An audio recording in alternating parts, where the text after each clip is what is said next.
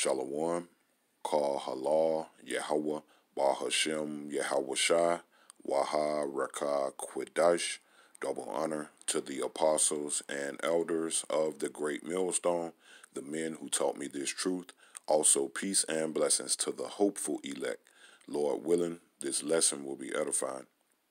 When we look at the times of old, when we look throughout history, such as the times when Yahweh Shah walked upon the earth, and we look at the method of fishing, the method has not changed all the way up into these modern times, which that method is to cast a net out into the ocean or into the sea and to gather in your fish.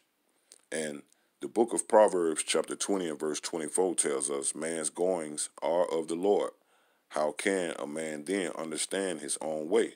Also, the book of Job speaks about when men are in their deep sleep upon their bed, all right, when men are experiencing rapid eye movement, the Most High allows an angel to come and seal your mind with your next day's instruction, which means everything and every invention and every way and everything a man could do or say is preordained from the Most High, okay?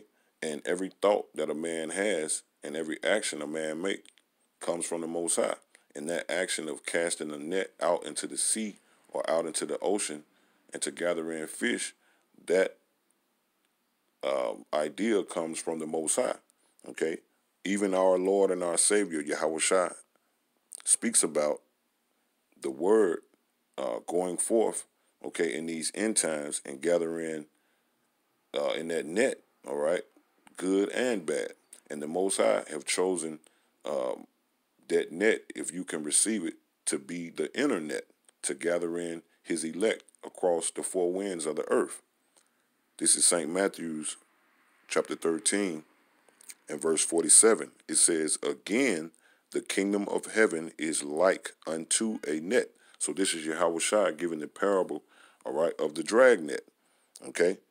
And Yahweh Shai says, again, the kingdom of heaven. What's the kingdom of heaven? This knowledge, wisdom, and understanding, all right? It says, is likened unto a net. So the kingdom of heaven, Yahweh Shai compares unto a net, all right? It says that was cast into the sea and gathered of every kind. So due to the internet, all right, which is the marvelous way that the Most High have chosen here in these end times, if you can receive it, to gather in the elect of the nation of Israel, all right, that net, okay, or the truth has went upon that net, all right, and has been cast into the sea, all right, has been cast upon the four winds of the earth, all right, to gather in the elect, all right, out of all people. It says, and gather of every kind, all right, and what's every kind? Good and bad, okay. Verse 48, it says, which when it was full, they drew to shore and sat down and gathered the good into vessels, but cast the bad away. All right. And as the scriptures say here in verse 49, so shall it be at the end of the world, the angels shall come forth and sever the wicked from among the just. And these are the times that we're living in. All right. This word, all right, this true 100% doctrine, the apostles' doctrine, has went forth throughout the four winds of the earth, all right, in that net, all right, which is the internet, okay? And we are living in the times where the good and the bad is being gathered. The book of Romans, chapter 10, and verse 14 tells us, I'm going to start at 13, for whosoever shall call upon the name of the Lord shall be saved. And how did we get that name? All right, through the internet. It says, how then shall they call on him in whom they have not believed? And how shall they believe in him of whom they have not heard? And how shall they hear without a preacher?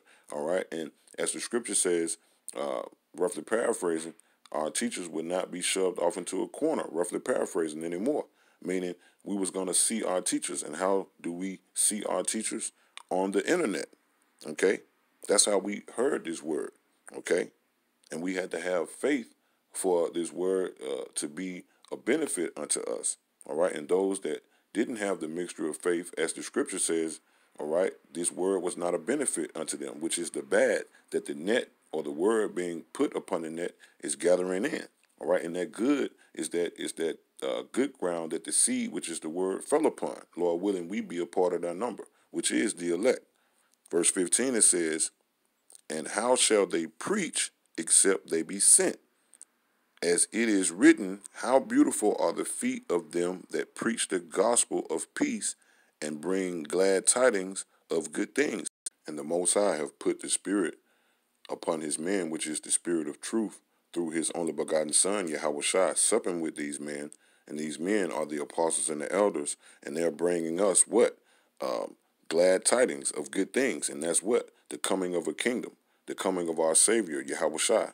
And those that have faith, all right, that word that came across the internet has benefited us. And now we are bringing in fruit, meat for repentance. All right. And all of these things are done due to the internet. All right. Verse 16, it says, but they have not all obeyed the gospel. For Isaiah saith, Lord, who hath believed our report? And how did we have an opportunity to believe the report? Due to the internet. All right. And those, once again, that have not that gift of faith, the word is not a benefit unto them. The word didn't profit them. Verse 17, it says, so then faith cometh by hearing, and hearing by the word of the Most High. See, so those that have faith, all right, the words are a profit unto them. It's a benefit unto them. All right, but those that don't have faith that heard this word across the internet, all right, they became what? Scoffers. Okay. Verse 18, it says, but I say, have they not heard? Yes, verily. And verily means truly. So this is a true saying. Their sound went into all the earth, and their words into the ends of the world. And how did this take place? And what are the words? The words of the apostles, which is the true understanding, the true knowledge, all right, of the kingdom. Okay? Which begins with Yahushua, coming back to Yahushua to be cleansed in the sight of the Most High. And that word has went out, and that sound has went out to the ends of the earth, the four corners of the world, through the internet. All right? When you look into that word internet, into, all right, or in means into something, place, or a thing.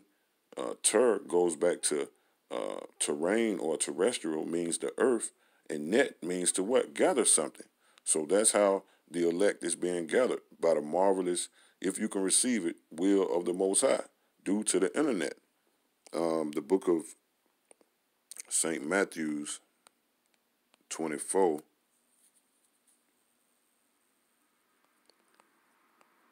and verse 14, it says, and this gospel, what gospel? The coming of a kingdom. All right? These glad tidings, the coming of a Savior. All right? Letting you know that you so-called Negroes, Latinos, and Native Americans are the true biblical Hebrew Israelites. All right? Esau Edom is the red Hebrew Edomite of the King James Version. He is the wicked that the Bible speaks of. All right? And if we come back to Yahushua through his only begotten Son, Yahushua, we have a chance for salvation. That's this gospel. It says, and this gospel of the kingdom, which shall be set and placed upon earth in the name of our Lord and our Savior, Yahushua, shall be preached in all the world for a witness unto all nations. And how did that happen? Via the internet. All right? By, as the apostles say, the internet doing the heavy lifting, right? The apostles being diligent in feeding the sheep, all right, as Yahushua commanded, and allowing the heavy lifting to be done by the internet, all right? It says, and then shall the end come. So this is a major sign, a major prophecy that has been fulfilled to let us know that we are in the end of days. All right, because this word has went out. The Apostle Tahar said he believed that the elect is already sealed. All right, so this word has went out and accomplished, all right, what the Most High wanted it to accomplish, which is to gather in the good seed. All right, this is the book of Psalms, chapter 19, in verse 1. And our King David also prophesied about the coming of the internet. Okay, if you can receive it. This is King David in Psalms 19 and verse 1. The heavens declare the glory of the Most High, and the firmament showeth his handiwork. And that's speaking about the satellite that is out in the heavens. Okay, because the sky is considered the heaven, and outer space is considered the heavens. All right, in the realm where our Lord and our Savior, Yahushua, and the Most High dwells, and the angels, is the kingdom of heaven. So this is speaking about outer space. It says, the heavens declare the glory of the Most High. And how is the heavens declaring the glory of the Most High? By the Most High using the satellites, all right, to bring in his seed, all right, which is his word going forth on the internet. It says, and the firmament showeth his handiwork. Verse 2, day unto day uttereth speech, and night unto night showeth knowledge. And that's also the internet. At any time of day and any time of night, you can go and get this knowledge, all right, while it's still available. But pretty soon it's going to be cut off, all right? It says, there is no speech nor language where their voice is not heard. And that's this knowledge, all right? In any country, all right, it could be translated from what brothers are saying on these electronic epistles, all right, and at the street teachings, to the language that the individual receiving it in or speaks, all right? So there is no excuse, man. This word has went out, man. This is the end. Verse 4 says, their line is gone out through all the earth. Why is the scripture speaking about their line? Why does it, or why does the world refer to when you get on the internet is what? You get online, okay? And the internet is a line, all right? That's the imaginary line, should I say, or a radiated line that's connected throughout the world, all right? From the satellite to your computer, all right? Your laptop, your phone. It says their line is gone out through all the earth, and their words to the end of the world. So the line is gone out, the connection to the internet, that's why they call it the World Wide Web, all right? Because it's worldwide, all right? It says, and their words to the end of the world. Yeah, the World Wide Web, man, all right, has gone out through all the four corners of this planet, all right? It says, in them hath he set a tabernacle for the sun. That's right. So due to this word going out over the internet, the Most High is preparing his elect to receive salvation in his only begotten Son, Yahushua, those that the Most High have given to Yahushua, all right, in the past life, and those that have came back in the reincarnation and have heard this word via the internet and have woken up, all right, to the task at hand, which is to first come back to Yahweh Yahushua, all right, and to what? Prophesy unto the people, all right, and to believe, okay? And the Most High have used this vehicle in a marvelous fashion to do this, all right? This is the book of Job 39, which also speaks about the internet, if you can receive it. Job 39, and I'm going to start at verse 9. It says, will the unicorn be willing to serve thee or abide by thy crib? And this is referring to what? The satellite, all right? Uni means one, just like you have a unicycle. And a unicycle has what? One wheel. That's why it's called a unicycle. And a bike is called a bicycle, which because it has two wheels.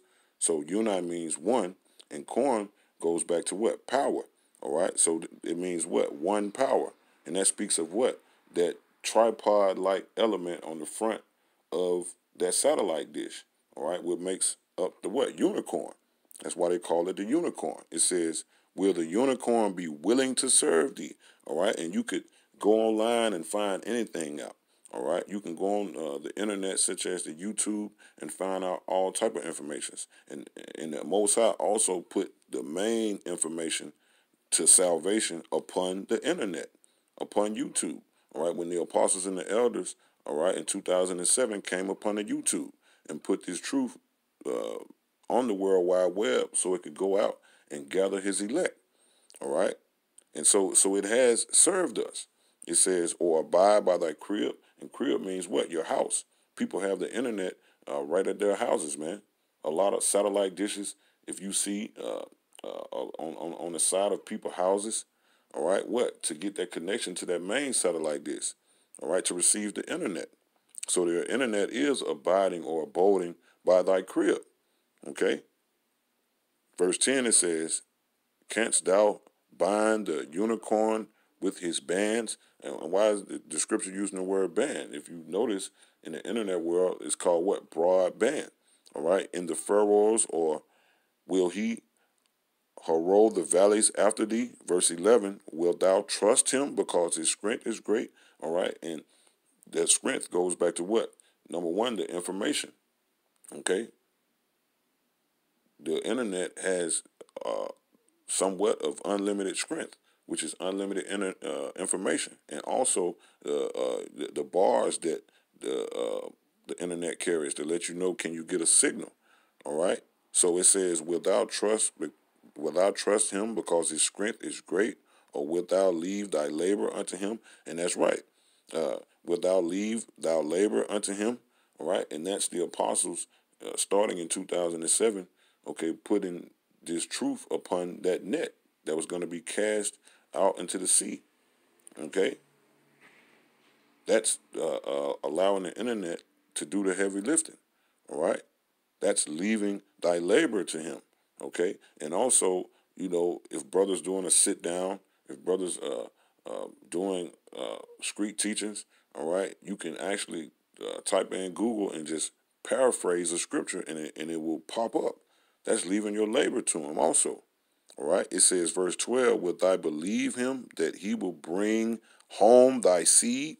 All right, and that's the elect, this great gathering that the Most High have put on display, or have displayed here in these last times, is allowing the internet, all right, something that a person would even think about here in these times, that or being a vehicle that the Most High would use to do a marvelous work, such as bringing in his elect. It says, wilt thou believe him that he will bring home thy seed, which is the elect, and gather it into thy barns? And that's us coming back into the sheepfold, coming back up under this protective hedge, which is this true knowledge, wisdom, and understanding. And ultimately, that's going to be those chariots, man, in the ultimate time of destruction to America by the way of 200 million missiles. All right, and all of this marvelous work the Most High chose, all right, in the form of the same pattern that people used in the ancient times and still use here in these modern times, which is to cast the net off into the sea or the ocean to bring in the fish. All right. So the Most High is marvelous, all right, and he is marvelous in his ways. Lord willing, I pray that this made sense and that this was edifying. I just had this upon my spirit. Call halal, Yahweh Ba'ashem, Yahweh Shai, Wahar Rakah Quadash. Double honor to the apostles and elders of the great millstone. Peace and blessings to the hopeful elect. Shalom and DTA.